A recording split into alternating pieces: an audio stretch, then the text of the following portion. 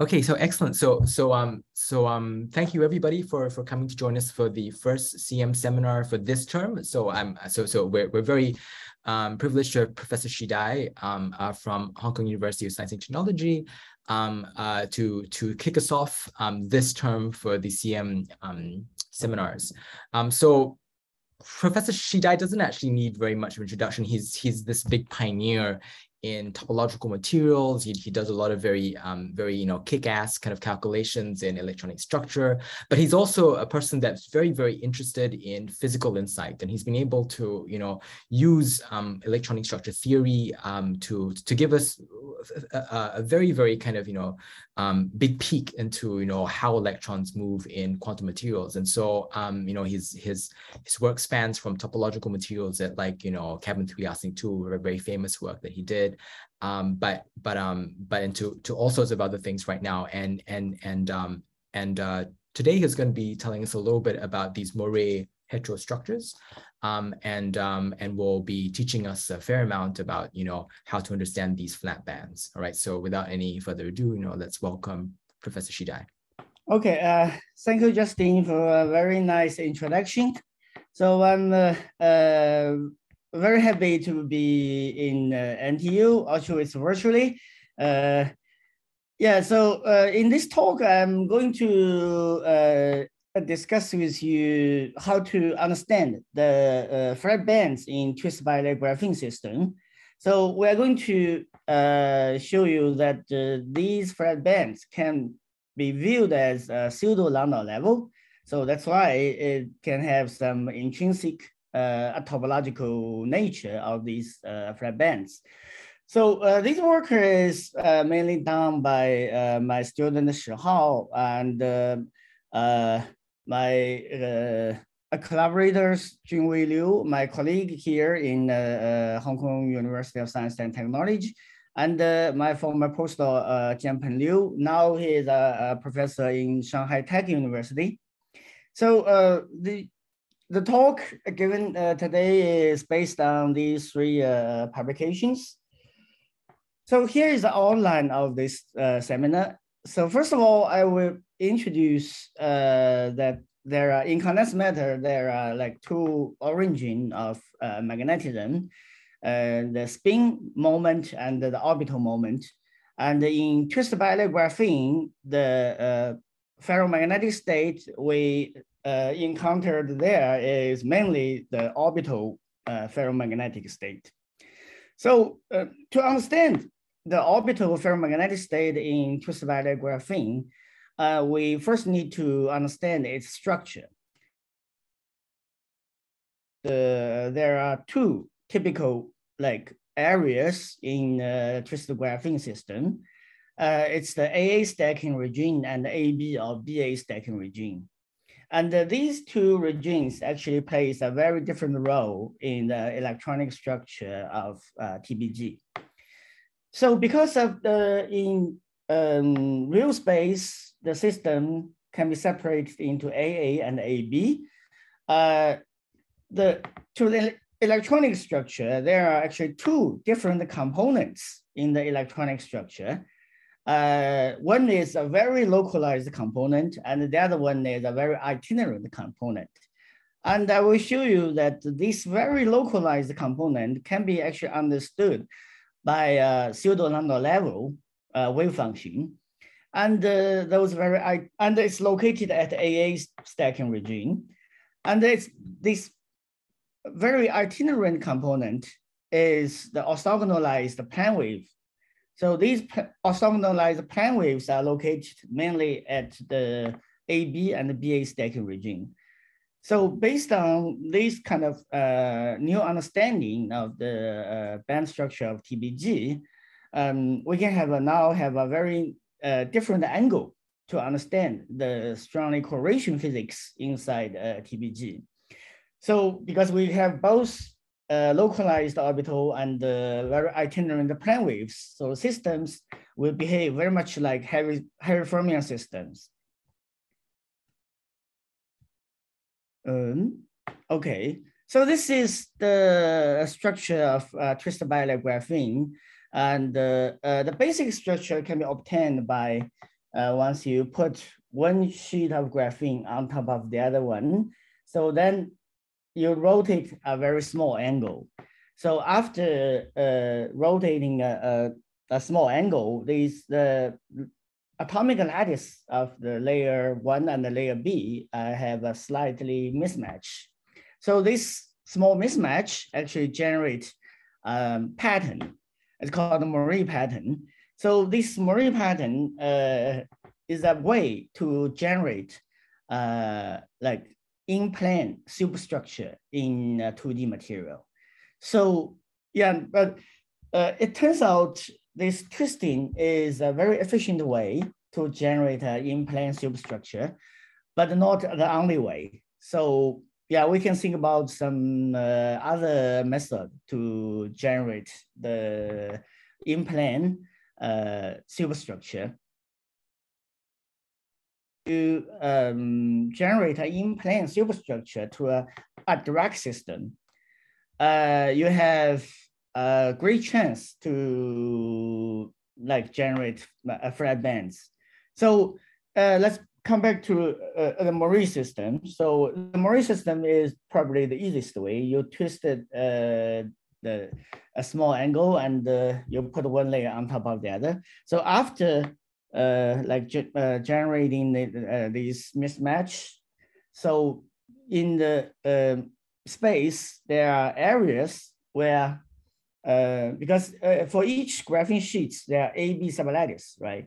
So right at the rotating angle, so once you twist, you need a rotate axis, right? So right at the rotate axis, the A sublattice of sheet 1 is exactly on top of the A sublattice of sheet B. And the B sublattice of sheet 1 is on top of the B sublattice of sheet 2. So this A on top of A, B on top of B is called AA stacking. But then once you move away from the rotating axis, the deviation between the AB sublattice on layer 1 and the layer 2 become larger and larger. So then once you go to this AB stacking regime, so the A sublattice of sheet 1 is located at the top of the honeycomb center of the layer 2. So this is A is on top of the A sublattice of layer 1 is on top of the B sublattice of layer B, but the B sublattice of the layer 1 will on top of the honeycomb center of layer 2. So this is called AB stacking area. So then this entire space will be like periodically separated into AA, AB, and BA stacking regime. So these form like a honeycomb superstructure formed by like AA, AB, and BA. So this is the basic spatial structure of the twisted bilayer graphene. So this is some zoom in structure picture of the AA. You can see on A above A and B is on top of B. And on AB, so that's one pair of sublattices, they are on top of each other, but the other pair is actually facing the honeycomb center of the other layer. So this is 3 typical area. So then I think it's like 15 years ago, Alan McDonough's group, so theoretically, they first calculate the subbands of this graphene system, a twisted graphene system generated by the twisting. So they found a very interesting phenomenon. It's called the magic angle phenomena.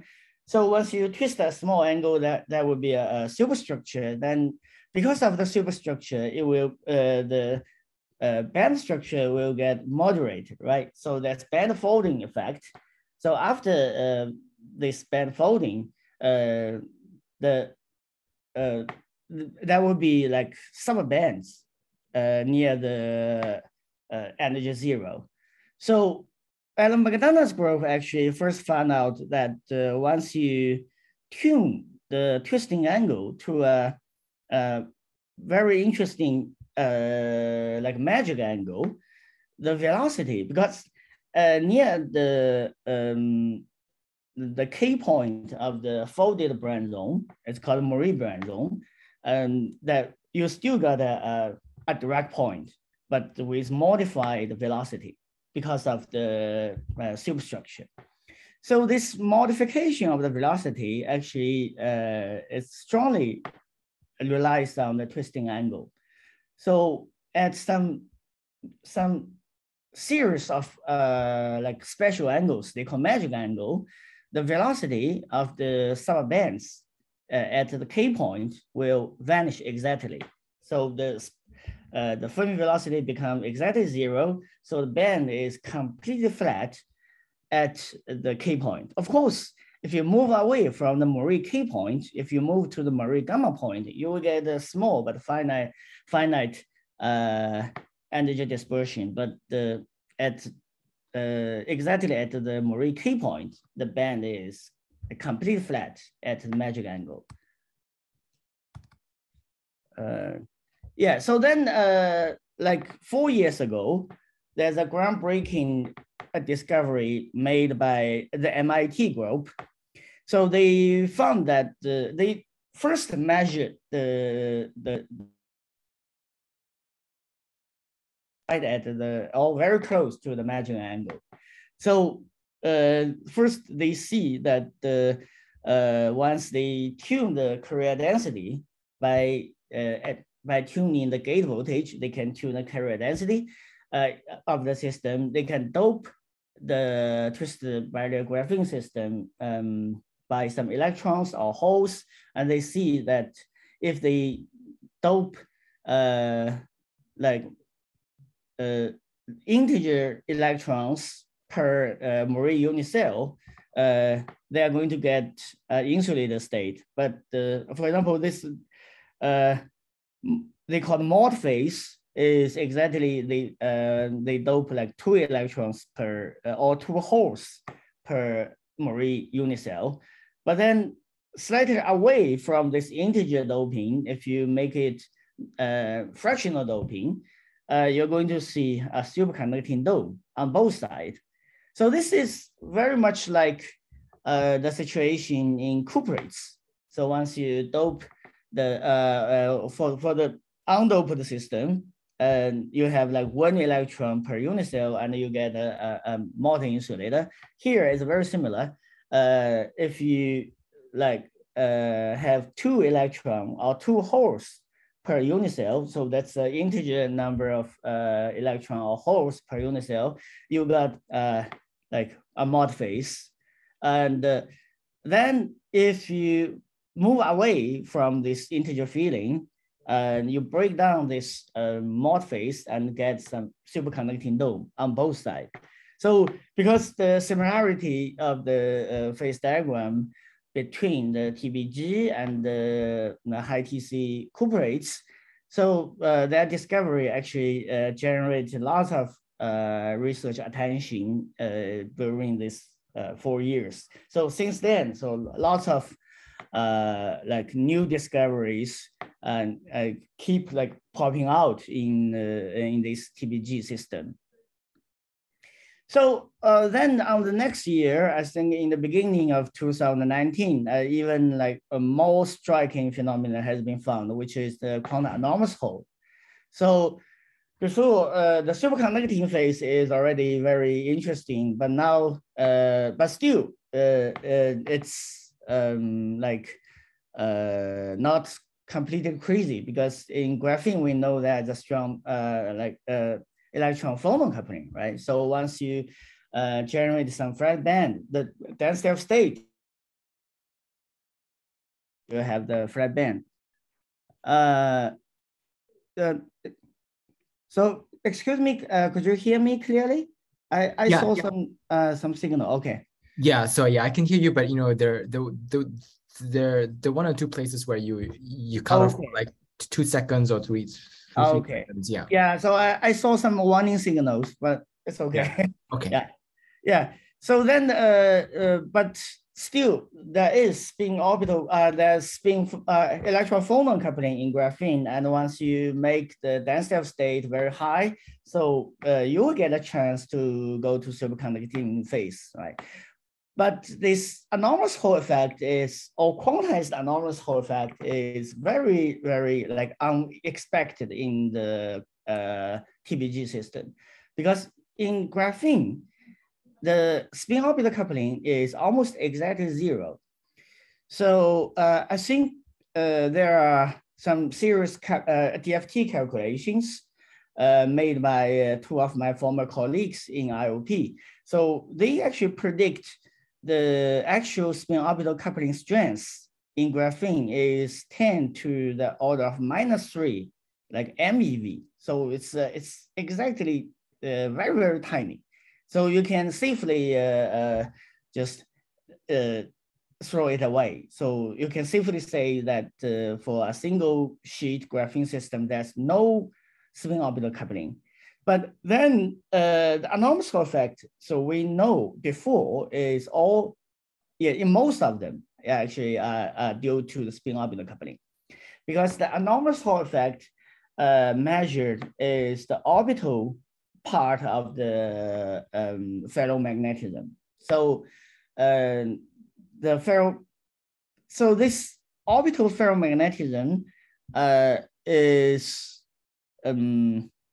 like usually is generated by spin orbital coupling. So in most of the traditional like quantum anomalous Hall effect system, first of all, you need spin to order. So then due to the spin orbital coupling, you will actually generate, the spin order will give you some large orbital order. So this orbital magnetism then bring us the anomalous Hall effect. But here, because of there's completely no spin orbital coupling, so the quantum anomalous Hall effect in these systems has to like purely contribute to the orbital effect, not the spin effect. So this is like a very striking discovery in like twisted bilayer graphene system. So then we need to understand its physical origin of this orbital ferromagnetism in twisted graphene. So if you compare this new orbital ferromagnetism we found in graphene, in twisted graphene, then compared to the traditional magnetism system, for example, the traditional magnet has 2 like contributions, the spin moment and the orbital moment. For the spin moment, it's due to some motion inside the electron itself. So the spin moment should due to some unknown like spatial structure of an electron. So which is within a very, very tiny length scale, right? It's 10 to the order of 15 meter for the radius of an electron. So then the orbital magnetism of an atom or ion, magnetic ion, is due to some electron wave functions. It's atomic electron wave functions. So then the size of these atomic orbital like wave functions is about the size of an atom. So the radius, a typical radius of size of atom is like 10 to the 11th meter. So it's 0.1 angstrom.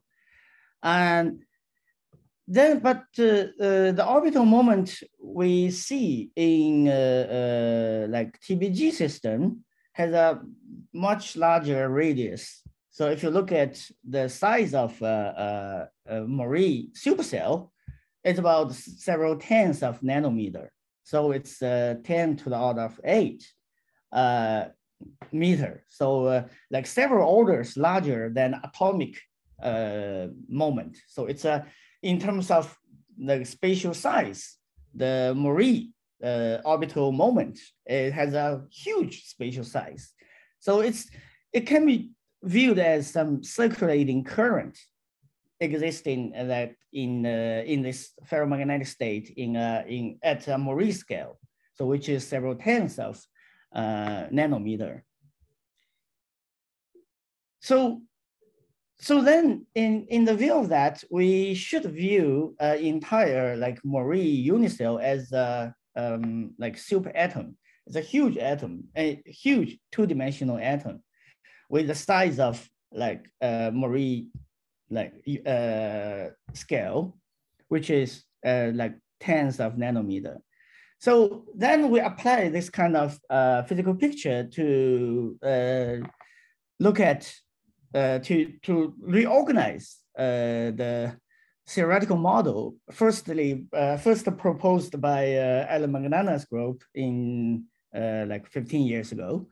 So they actually expand the Dirac equation of graphene on both layers. So this part is the first layer, and the lower part is for the second layer, the Dirac equation for the second layer. So then they turn on the Moire potential generated by the interaction, or the hybridization between the wave functions on like both layers. So this Moire potential is weak and has a like very long period. So the basic model is just you put like two Dirac points from two layers and couple them with the Moire potential. So these small q1, q2, q3 are the, let me go back to the previous slides. So these are the small momentum difference between the K point in layer 1 and the K point in layer 2, because you twist it. So the K points, you also twist in momentum space. So there's a momentum difference between the K points in like two different layers. So that's this small angle Q, which actually is the period of the Moire potential. So you just put on this Moire potential and then solve this non-interacting Hamiltonian, then you will get these flat bands.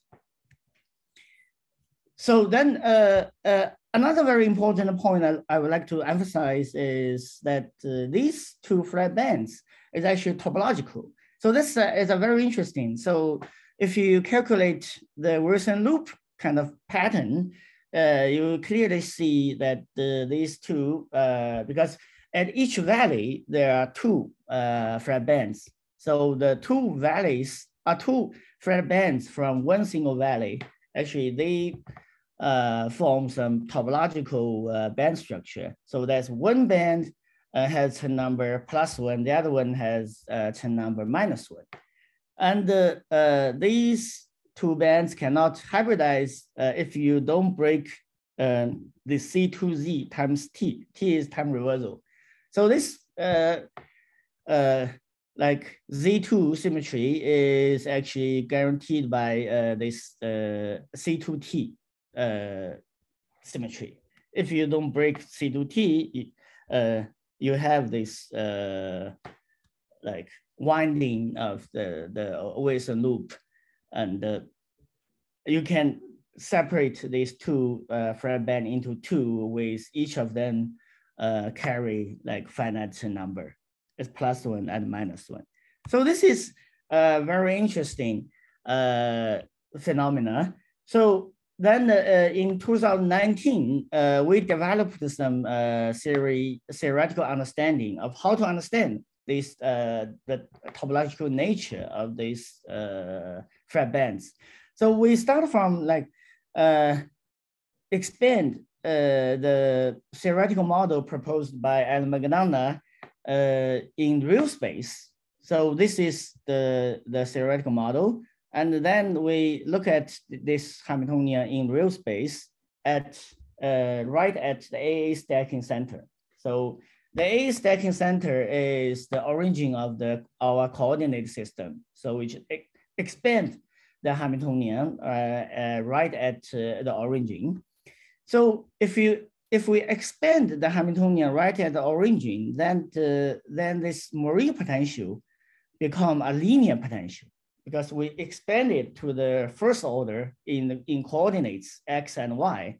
If we do this first order expanding, so we're going to get some kind of vector potential coupled to the Dirac point.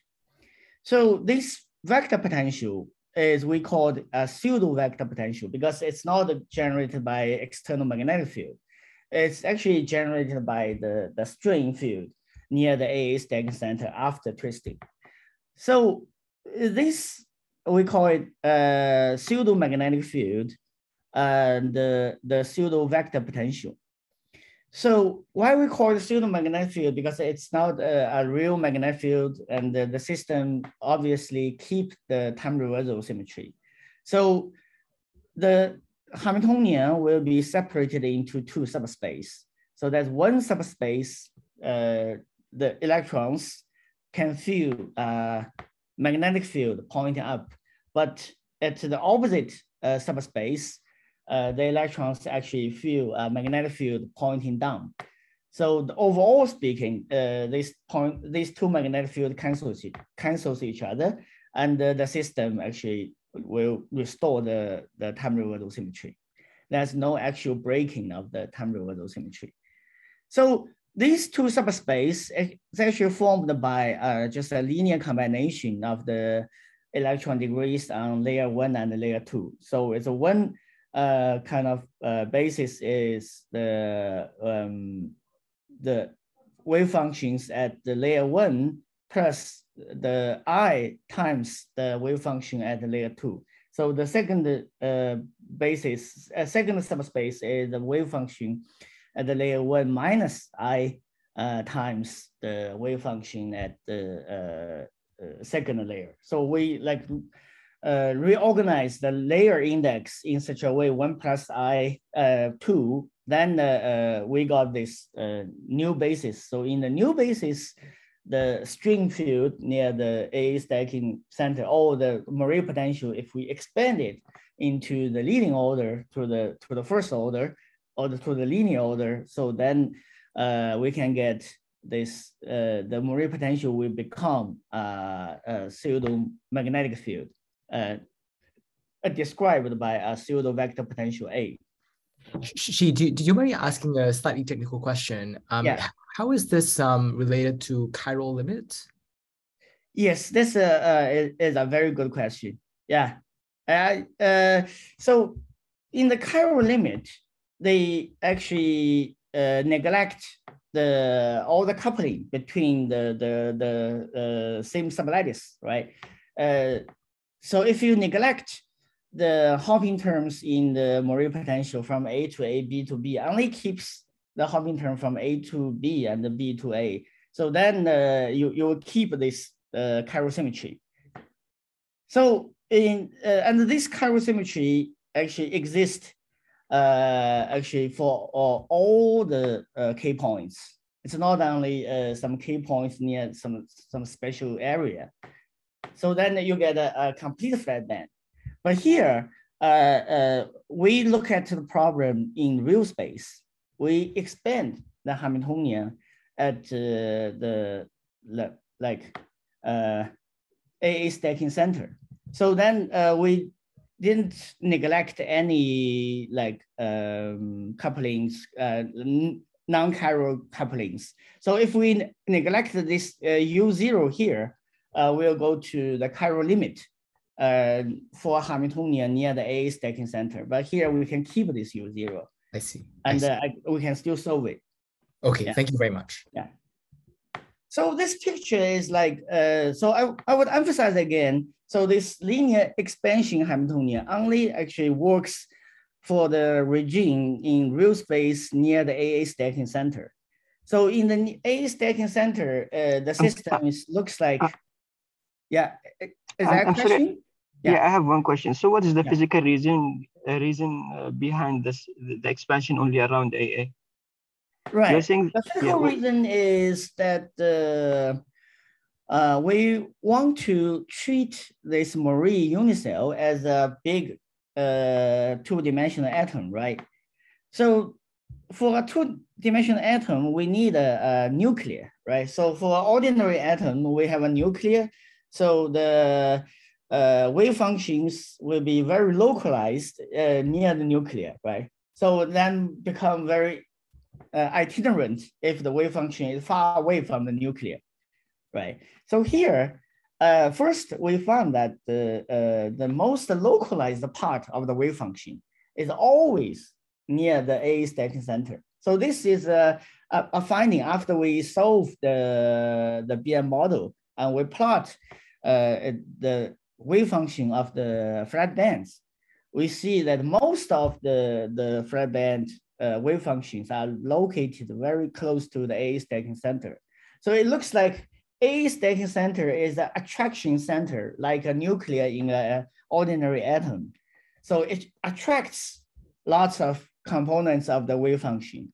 So then of course, it will extend to AB stacking center. So then the AB stacking center is more or less like the interstitial areas in the solid where it's far away from any of the nucleus. But A stacking center is behave like attraction center. So then we decide to, what if we expand our Hamiltonian near the A stacking center to see like very close to the A stacking center what the Schrödinger equation will look like in real space. So then we found it still looks like a Landau level problem. So the Eigen solution will be like Landau levels in symmetric gauge.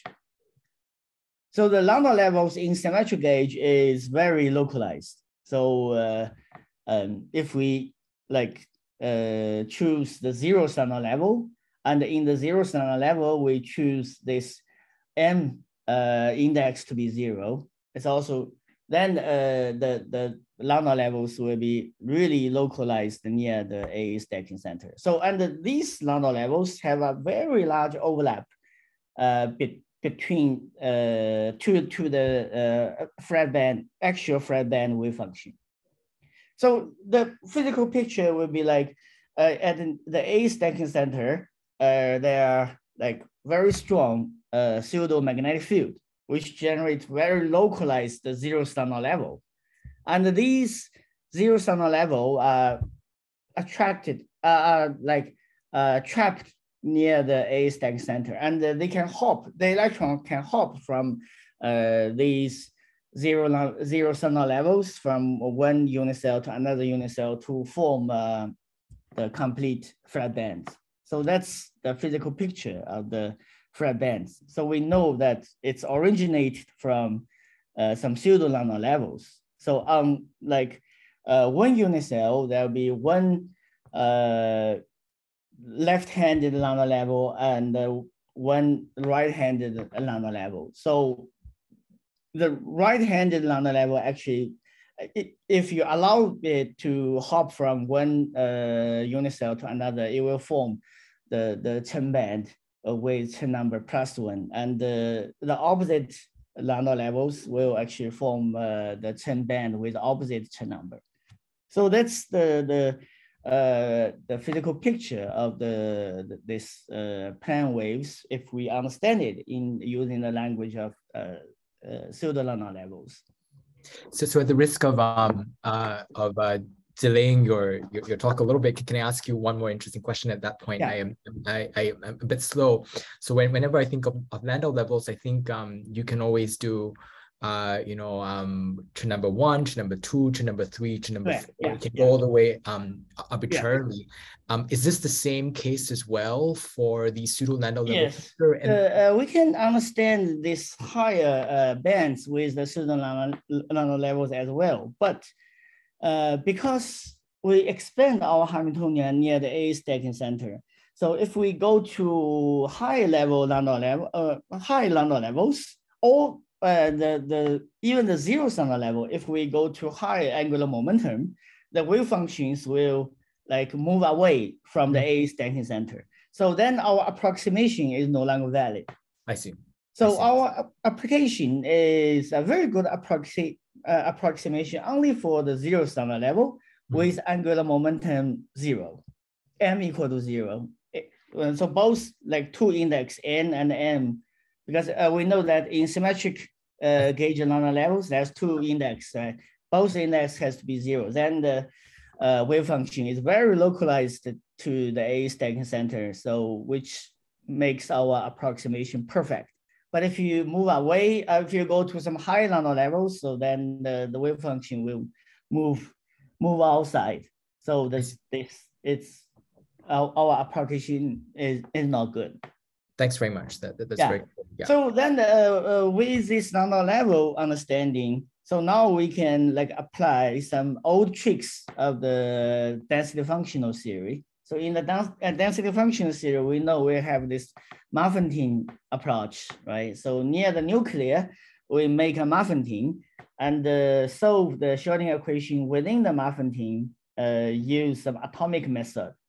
But then outside each Mafantin, because in this area, we call it interstitial area. So in the interstitial area, the electrons are far away from any of the nucleus. So the potential here is more smooth. So the solution of the Schrodinger equation is very close to a plane wave. So inside the Maffantins, the solution of the Schrodinger equation in ordinary atoms, it will be atomic-like, right? So it's an atomic-like wave function versus a nearly plane wave function. So here we can apply the same trick to make some Maffantins. So we know that within the Maffantin, which is in the area, which is close to the AA center, we have like atomic-like wave function, which is our Landau, zero standard levels. But outside, in the interstitial is the AB and the BA stacking regime. They are still plane waves.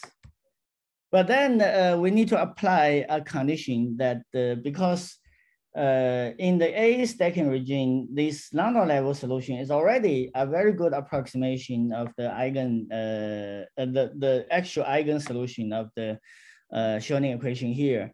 So in the outside regime, I mean in the AB and the BA stacking regime, these plane waves should be orthogonal to the atomic-like wave functions near the nuclear, right? So it's then in traditional solids. So this is a very old method. It's invented by Professor Herring in 1940s. He invented this OPW method. So this is they use like two sets of basis function. One is the atomic wave function near the nuclear, and the other set is the plane waves outside for the outside area. So then the condition is that these plane waves has to be orthogonal to the atomic-like wave function in order to form like a complete basis, right? So otherwise the basis will be over complete because the plane waves also have some large components in the area where it's close to the nuclear. But this, so in order to make it complete, not over complete, so you need to like project out these atomic wave functions out of the plane wave function. So by project out the atomic wave function, you actually generate plane waves called OPW. It's an orthogonal plane wave, orthogonalized plane wave. This OPW wave function is then a more efficient wave function to describe the actual band structure. So now we actually, here we copy the same idea. We construct the OPW actually for the twisted bilayer graphene system. But now the atomic wave function is replaced by the pseudo Landau level, pseudo zero standard level we obtained previously. So like by construct this OPWs, and the first step is to get an accurate like zero standard level wave function, right? So in this year's work, my student Shihao found out that near the A stacking center, once we expand our Hamiltonian into the leading order, this equation actually can be solved exactly. So he solved this Landau level equation exactly, and got this very nice zero standard levels. So this is the plot of the zero standard levels with like 4 different components. And you will see that the wave function is very much concentrated near the AA stacking center, which is the origin of this, our coordinates. So then he construct the corresponding OPW wave functions, and combining the zero standard levels wave function and the OPW, we can form like a complete basis to describe all the subbands in the TBG. But now we have actually reconstructed the theoretical models previously proposed by Alan Magnano's group. But now we use like 2 different set of basis function. The zero standard level, which is very localized near the AA stacking center, and the OPW plane waves, which is outside this AA stacking regime. But one may ask, what is the benefit to do so, right? Because previously you can just describe everything by plane waves. So that's the basis used by Alan Magnano at the beginning, right? So why we should do this? But the answer is by doing this, we actually can like have a very good starting point to study the correlation effect in the TBG system, because these 2 orbitals, localized orbital and extended plane waves, the correlation effect is very different in these 2 type of orbitals. So if you treat everything by mean field, then probably you can work with the original BM model. But if you want to treat the correlation effect more rigorously, and then you need to actually like treat the strong correlation effect within the zero standard level using some non-mean field method. But you can still treat the correlation effect in the rest of the orbitals using some mean field type of approach. So by separating the localized part from the non-localized part, we actually have a very firm basis to further study its strongly correlation effect. So this is some test of our new model. So once we have the like zero standard level and the OPW, if we turn off the coupling between the 2 subsets, so then we get a complete flat zero standard levels, because the overlap between the zero standard levels on different unit cell is very, very small. So it's if we switch the coupling or the hopping between the zero standard level and the OPW, the band will be like almost complete flat. But then these OPWs will form some quadratic touching point at the gamma point. So then we turn on the hybridization between the 2. So there will be a gap opening at the Moire gamma point. So we get the actual like flat band structure of a TBG system. So you see that at the Moire K point, the almost 100% of the components are from the zero standard level, but so on the right plot, the rightmost part is a component of the flat band wave functions at the, if you move from Moire K point to gamma point, you will see at the gamma point, the zero standard level component become almost zero. And at the gamma point, like almost 100% of the components are actually from the OPW. And at K point, it's almost 100% of the components from the zero standard level. So that's why it's very, the Fermi velocity will vanish at the K point. And then at the gamma point, because it's 100% of the components is actually from OPW. So you will obtain some finite energy dispersion right at the gamma point. So this is the actual band structure of TBG. So then right at the K point, we can expand our Hamiltonian by like expanding the coupling between the zero standard level and the OPW. We can like construct an effective K dot P model. So by this K dot P model, we can predict the velocities at the at different twisting angle. So we can predict. So once these velocities goes to zero, so we get some magic angle, right? So using this model, we can predict all the magic angles. So the first magic angle is from our calculation is from 1.05.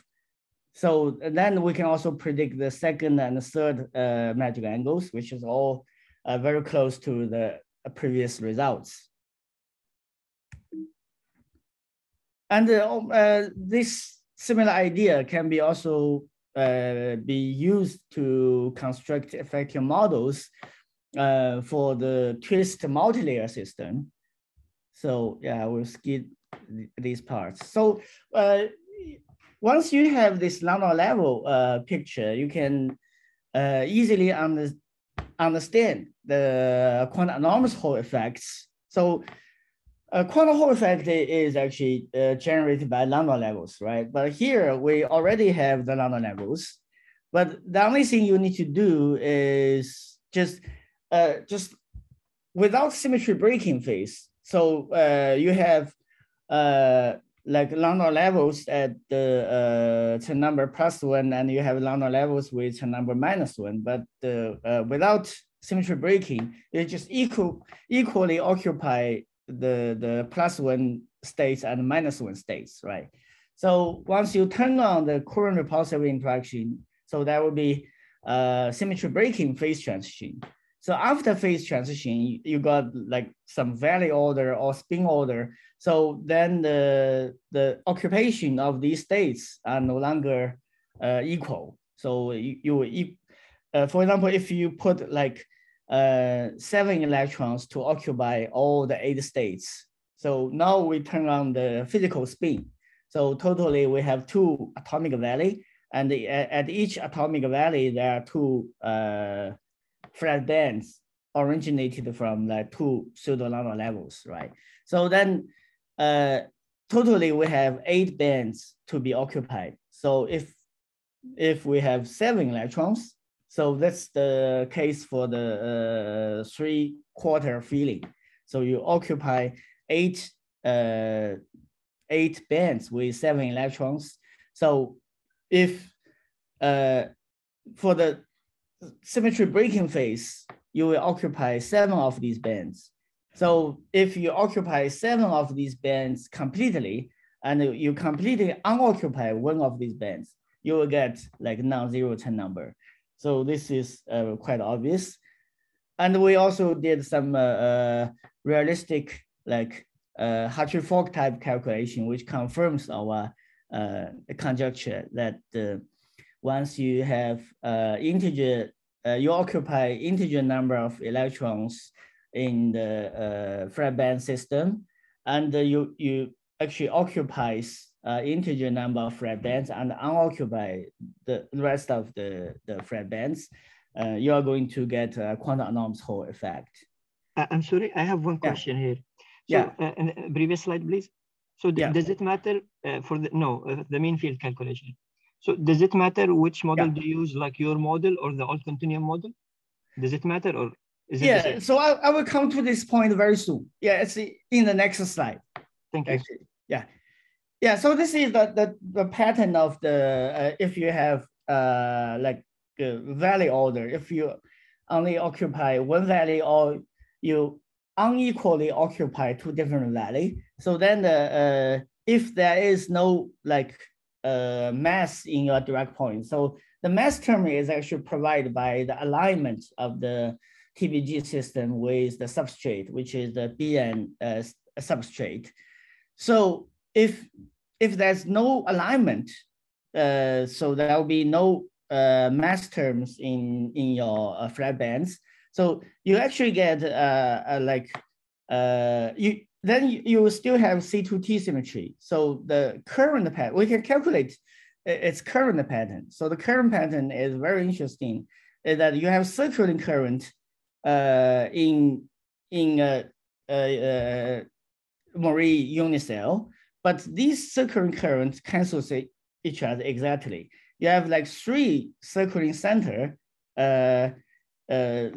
they are circling clockwise, and you have three circling center, they are circling anti-clockwise. So overall, because of the C2T symmetry, the current actually, the overall magnetic field generated by this type of circling pattern will be vanish in entire unicell.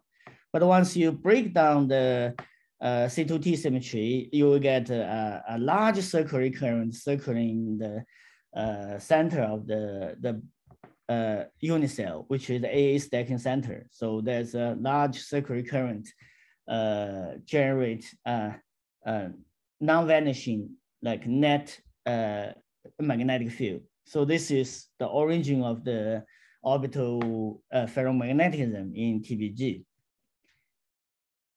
Yeah, so then because of the we have separate this degree of freedom, localized degree of freedom and itinerant degree of freedom.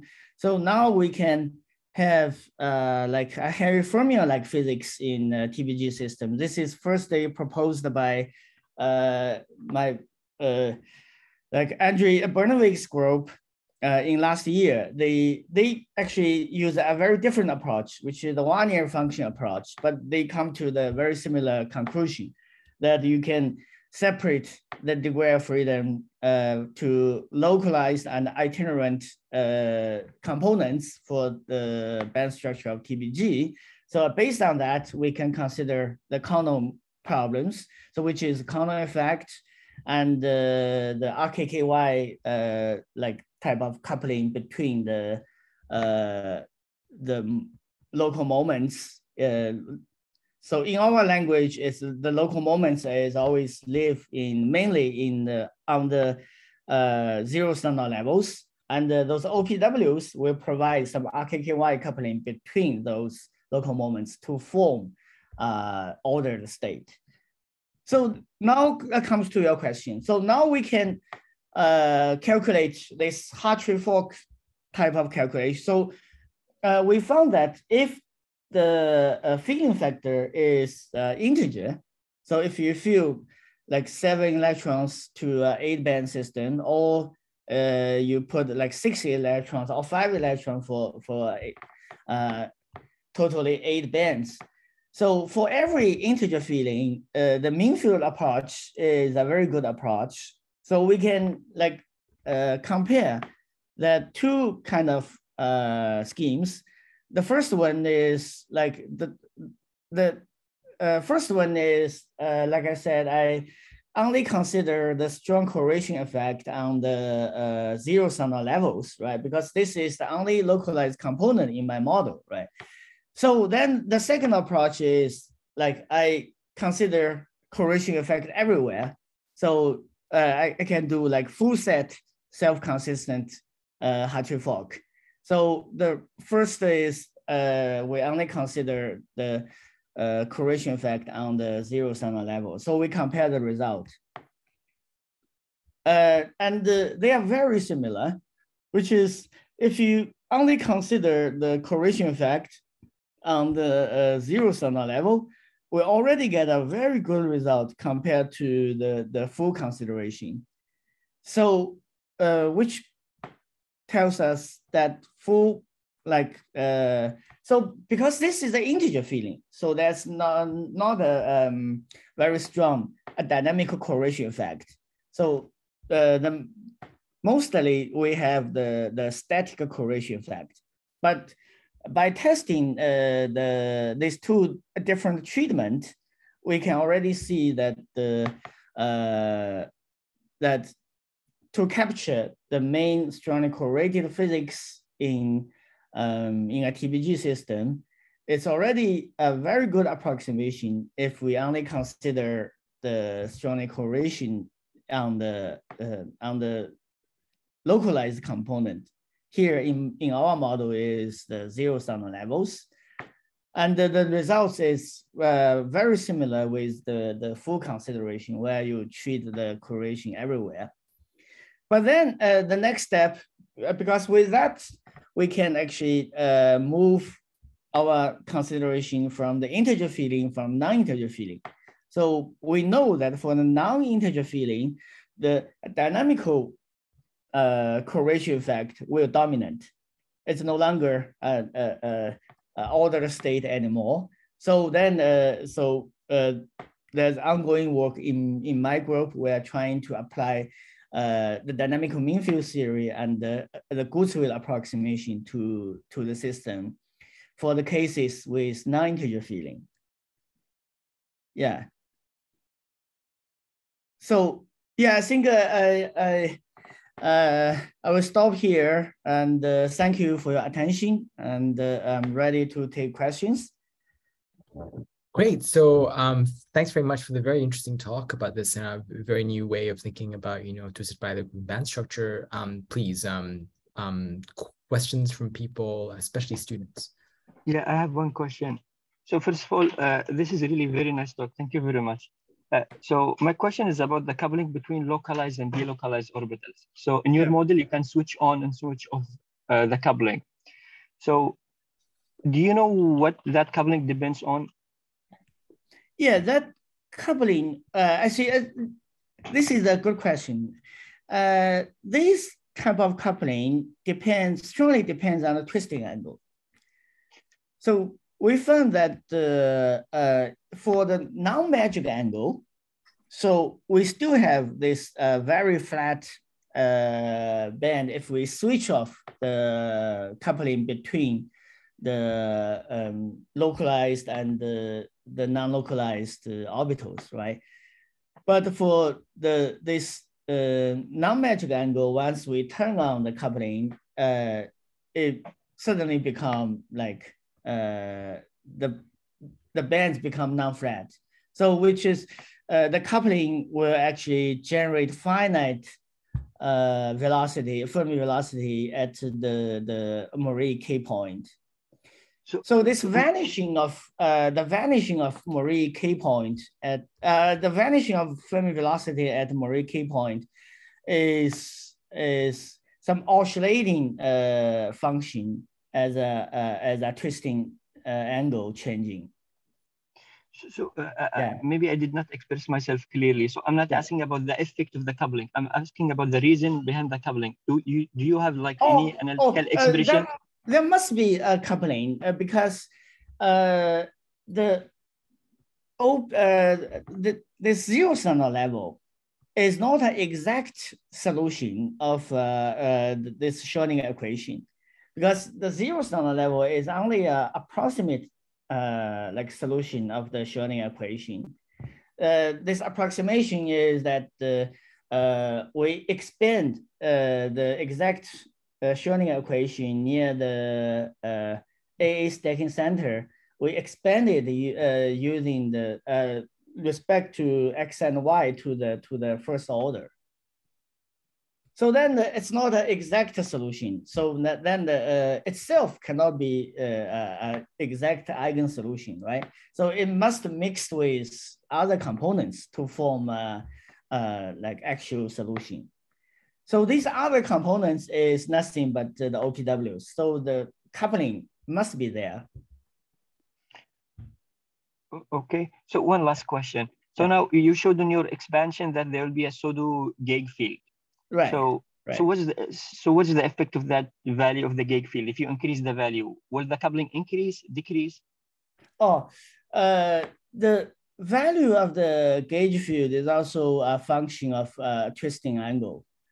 So if you increase the value of this field, the pseudo field is equivalent to like increase the twisting angle. So then the coupling, I think it will, it's not a monotonic. It will go up and down and then form some oscillating pattern. Yeah. Yeah. Thank you very much. Thanks. Yeah. I have if there are any other questions from other people? Yeah. So I have. Oh yes, please. Yeah. Please, so because of this twisting in the graphene, right, what is the most major significance in terms of its application of this twisting? Right. You mean perturbation? No. The effect of twisting is not a perturbation. It's actually very strong. It can modify the Fermi velocity of the graphene Dirac point, because we know that originally the monolayer graphene, for monolayer graphene, the velocity is very high, right? It can modify this very high, yes, of course, a velocity to 0. So it's no longer a perturbation. It's a very strong effect. Yeah. I think what Raylan was trying to ask, if you let me try to paraphrase, I think he had said applications. Application. Yeah, I think he wants the more general view of this, not just the more specific view. Oh, you mean the application of the? Is that correct? Is that correct? Is that correct? Raylan? Yes, correct. Yeah. Yeah. So I think the application of these systems can be first of all, you can have like orbital ferromagnetism in such 2D systems. So then you can generate so many interesting phases, right? So now we have like superconducting phase, quantum anomalous Hall phase, and this mod phase, and and several others more. So once you have such a fruitful phase diagram, you can always find out a regime that it can be useful. You can use it to design some quantum devices or something, right? All right, thank you. Yeah. Great, super. Yeah, no. So I could I ask one more question about this whole chiral stuff? Again, right. So as you very well explained, the chiral limit is when you kind of neglect the AA couplings and you just focus on AB couplings and stuff, and so that's great. But if you read that paper from Ashvin, they actually do a mapping. So once they take the chiral limit, they do a mapping to a Landau level problem, and they find zeroth Landau levels as well.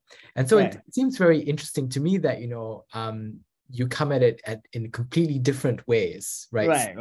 So he looks at it from the chiral limit, where AB is major and AA is switched off. You look on the AA sides. Right. And you still find that there's a pseudo Landau level kind of structure. And in fact, actually, he concentrated on the zeroth Landau level on his side, and you concentrate on the zeroth pseudo Landau level. Right. And so I wonder if there's, how do these two descriptions, why are they? It's the same thing. If you look at the AA stacking center, it's the same thing. Yeah, in Ashwin's approach, they don't need to be limited to the A stacking center. but then their wave function is no longer exactly a zero standard level, because it will like approaching the wave function of zero standard level only near the A stacking center. But if you move away from the AA, so there will be other components. Right, so it's no longer exact zero standard level. I see. Okay. Can I ask one more question? Yeah, sure. So at the very, very start, you said that because of the size of the Moire unit cell, it was no longer very good to describe things in terms of magnetic moment. And then you said it was very good to describe things using current distribution. I'd like to unpack that statement just a little bit. Do you mean that the traditional formulas for orbital magnetic moments, for example, the well-known ones from Chen Yu, are these still applicable, or are they not applicable? I think we need some new thinkings in this problem, because this is a wonderful question actually. So actually in the traditional magnetic system, so we usually use this multipolar expansion, right? This is because this atom is always far away from the other atom. So the atoms where the current have this current distribution is much smaller with the interdistance between the two different atoms, right? So the distance between two different atoms is at least 10 times larger than the current distribution. So current only have some finite distribution near the nucleus. So in this case, you can like expand this current distribution using a classical like multipolar expansion. So in the orbital moment, in the traditional orbital magnetic moment system, we usually use this multiples to replace the language of current distribution. Yeah. Right. But here, the size of Moire is very huge. It's very large. So the current distribution scale is the same as the distance between two different unit cells, right? So then the multipolar expansion is no longer a very efficient way to describe such a problem. So it's better to, at the beginning, about like 2 years ago, I spent a lot of time to try to calculate its multipolar order. So because of this distribution size is exactly equal to the distance. So you need to expand this function to very high. Then you need to worry about some very high order multipolar order, so which is not very efficient. I see. So it's actually much better to look at the current distribution itself rather than to expand it using the multipolar language. I see. Can I paraphrase that a little bit? So whenever I understand it, just from my naive point of view, whenever I understand the magnetic moment of something, I always think, I should try to calculate some kind of magnetization profile from current density, and that's some kind of R cross J, some kind of R cross J. Right. And you can quantum mechanically find out what the J operator is, and you calculate all of those things. Typically, you need to also understand to get to the magnetic moment, you need to get some kind of inhomogeneity in the current density. So this R cross J is only the dipole moment. That's if you want to give complete description of this magnetism, you need to go to not only like R cross J, you need to go to some higher higher monopole, higher multipolar. Yeah, sure. Yeah. So then it's no longer only R cross J. It has like many high orders. Yeah. Of course. So then what's the correct prescription then? So do you just look at the current density, or you just don't? So you look at the current density and you calculate the field distribution. The magnetic field. Yeah. I see. Right. Very good. Yeah. All right. So any more questions? Yeah, I still have one question. So I have one technical question. So you showed us these current distribution maps. So did you mention the details of this calculation in one of your papers? Yes. I think we have several papers on that, and we calculated this current distribution pattern several times. I think, yeah. If you search my paper, you will see it on the paper. Yeah. I will see the details of the calculation. How I can reproduce it? The details of this, I think it's a very straightforward. You just apply because after you solving the BM model, right? You already got the wave function. You just use the ordinary current operator. Then you calculate the expectation value of this current operator. Then you get the current distribution for any like a particular state. So we have calculated the current distribution for like mainly for the valley polarized order, but you can also calculate, I think Ashwin's group calculated also for this KIVC order. And their conclusion is that in VP order, so in valley polarized order, the current is a large loop circling the entire brane zone, so the entire Moire unit cell. But in the KIVC, it's a small loop. Small loop just involves several, I think, lattice constant. It's the atomic lattice constant of graphene. Can you so this KIVC and the VP in terms of current pattern is very different. Did you just mention the name of a group? Can you please repeat that name again? It's just Ashwin's group, Ashwin Vishnu. Okay. Yeah. Thank you. Okay, so thank you very much. I think we've run out of time. Thank you for entertaining all our questions. Yeah, sure. My pleasure. And I think we're at the end. So let me just stop the recording. Thank